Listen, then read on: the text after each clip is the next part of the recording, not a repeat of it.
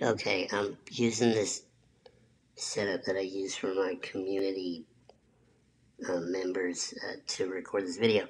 Anyway, once again, I'm absent for the most part on LinkedIn. I'm like, why am I not using this? And answering some questions I always get for what I do. And I do a lot of different things within audio. And one thing I wanted to talk about this today was podcasts. I'm making a joke that everybody has a podcast. It's kind of true. But a lot of people, I don't know if they know what they can do to record podcasts. Because, the thing is, like, at least for me, the clients that I have, I produce podcasts. I produced Lance Armstrong's The Move, or sorry, The Forward. The Move was another, I think he changed it to Move. Um, I produced the Welta series for We Do Sports. I produce Love Pop Culture. Well, I edit and co-produce. I produce the Young Ones podcast, the Two Gimps Walk Into a Bar. But anyway, I produce a lot of podcasts.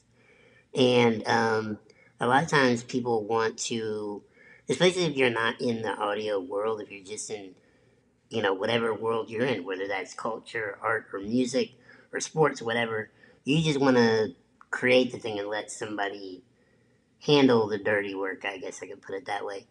So I'm just going to give a couple of resources that my clients use and typically how they deliver things to me. One client I have, they have a Zoom recorder, which is a portable digital hard disk recorder, hard drive recorder, that you can plug mics into. Zoom makes it ZOOM, and you can buy that. I think it's fairly cheap. I think it might be $300-400, but anyway, it is an investment. But you can get that, and you can plug up to, I do believe, at least the one I know most of my clients have is two microphones. It does have microphones built in, which you can use, but you also have the ability to plug in two microphones, and it's portable. You don't have to have you lug a computer around. It's really great. But then again, you have to lug mics around, so compromise. Um, and you can record two tracks of audio, so you and a guest, you can do that. I do have clients that use obviously laptops, and you can use anything from GarageBand, Pro Tools, Logic, and then you can have multiple inputs if you have two mics or more, or one mic. Also, there are things you can use.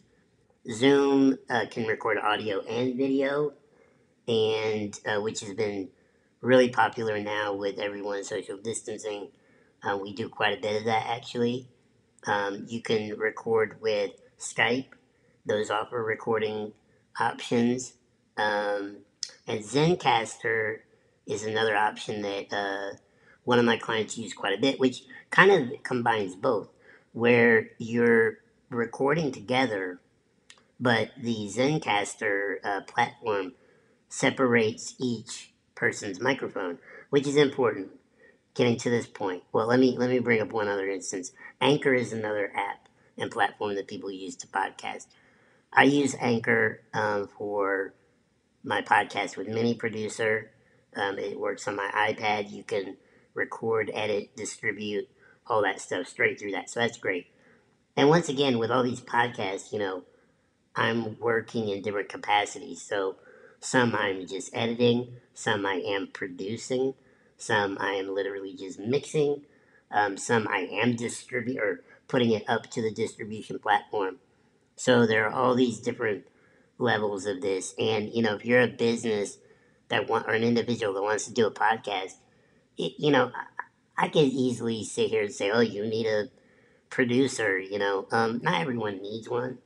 Of course, I like it when people need one or would like one, because that means business for me.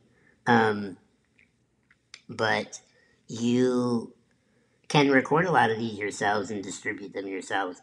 I think what separates, it's really how professional do you want it to sound and be.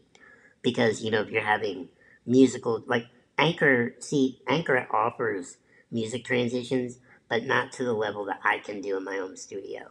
It can do a little segment of music and then a talking segment of music. But when you have someone produce your podcast, you can layer things. So I can have music coming in under your intro and going out when your main podcast is coming in. Like all of these things, you just add those little professional edges, and of course you can mix when you're sending the files to a producer, such as myself, so I can actually level and remove background noise and there's just a lot of things when you have you know uh, audio tools at your hands, at your fingertips, I should say, that you can just really give it that professional sound. And by the way, there's some podcasts I like when they don't sound super clean and they sound very organic and just conversational.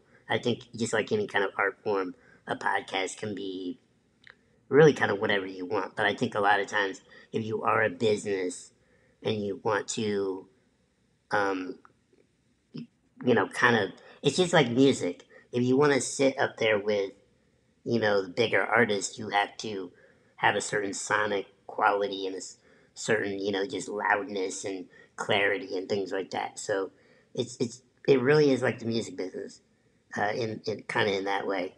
Um, and the more professional you can make it, the more you can attract potential listeners and potential advertisers, which is really where people are making, a living on podcasting is advertisers. You get a certain amount of listeners and you can definitely garner some attention and advertisers coming your way. Now, that doesn't happen automatically. It's just like music. People think, oh, I'm going to put out a song. This is the best song ever. And it's not. And people go, how come people aren't listening to my song? And there's way crappier songs out there, and people are listening to those. I don't know. I mean, it could be awareness. Most of the time, it's awareness. It's literally aware. Well, in my estimation, word of mouth leads to awareness, obviously. So one has to be, I think, it has to be relatively good. But awareness is half of it, if not more. I don't even want to put it in numbers, but just knowing it's there. If people know it's there, then they have the option. But they don't even know it's there. How are you gonna gain listeners or followers? So that's a whole other world. That's one thing that I don't do. I can answer any questions somebody might have about recording or editing a podcast. Bring them on. But as far as marketing, advertising, not really my skill. And I leave that. See, just like I handle one aspect of it, but even like me, like my podcasts are kind of hobbies, so I don't really put a whole lot of um, marketing into that. But if I were a business, I would, but I would get somebody that knows how to do that and ask them to do it. Just like a producer, music producer. If you're a great songwriter, go find a producer that can make it a reality. Like those kind of things. So everybody kind of plays their part in that puzzle. Um, Also, it just dawned on me when I was just talking there that not everyone's a great podcast host. Not everyone is, you know, I have worked with some great interviewers. Like, I'm really fortunate that the podcasts I have produced have been really great people that are naturally gifted at interviewing. I tend to say and but and anyway a whole lot, and you really become self aware of these things. So, if anything, it'll help you become self aware when you listen back to yourself and you say, how many damn times did I say or anyway? That's me. All right. So, I hope this was kind of informative. Maybe I can do more. If you have any questions about podcasts or music, obviously, my whole career has been music. It's not even podcasts, but it's so relevant now. It's like back when, well, everybody wants to be an artist, just like everybody wants to have a podcast. So if you have questions, hit me up. Hopefully, I can answer them. Okay. Hope you have a great Monday or whenever you're watching this. Just have a great day.